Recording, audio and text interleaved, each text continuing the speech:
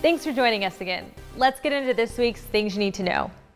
As you may be aware, much waste is created when tearing down old, unused buildings. Portland, Oregon, on the other hand, is recycling a 90-year-old bridge as a new one gets built on top of it. While a team disassembles the Selwood Bridge, nearly 100% of the materials will be set aside to be reused.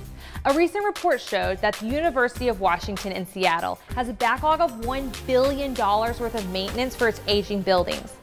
According to consultant group Sightline, that's about 3% of what all U.S. universities owe for repair work. While we wrapped up the AEC Hackathon last weekend, Hyperloop One is hosting a design and build competition of their own.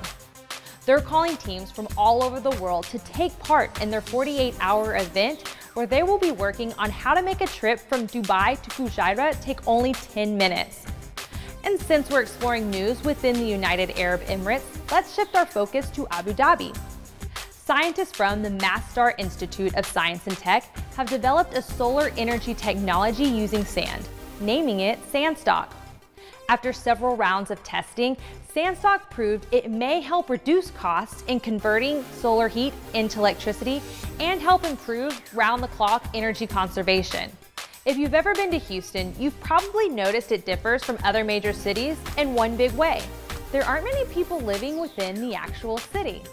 Houston developer Surge Homes may be shaking things up. They've announced their plans to build 14 micro-condos in their new $22 million 28-unit residential building. These will be the first micro-condos in the Texas city. Well, that's a wrap for this week's Things You Need to Know. If you have any questions or comments, leave them in the section below. Today, I'll leave you with footage from some of our stories.